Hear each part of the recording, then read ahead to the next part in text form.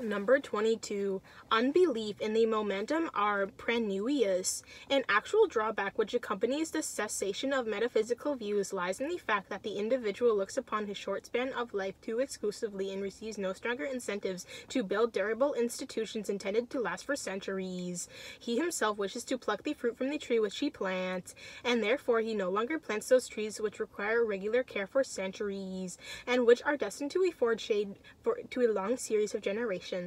For metaphysical views furnish the belief that in them the last conclusive foundation has been given, upon which henceforth all the future of mankind is compelled to settle down and establish itself.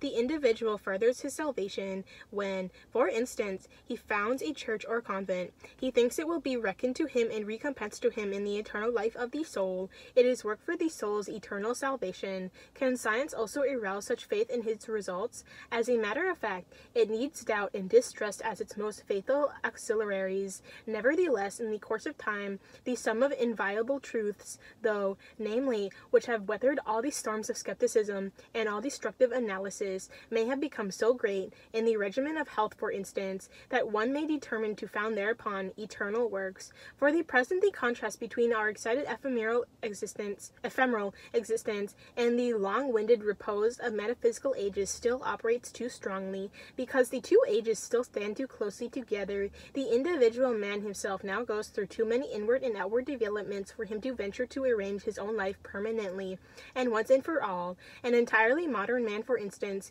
who is going to build himself a house, has a feeling as if he were going to immure himself alive in a mausoleum.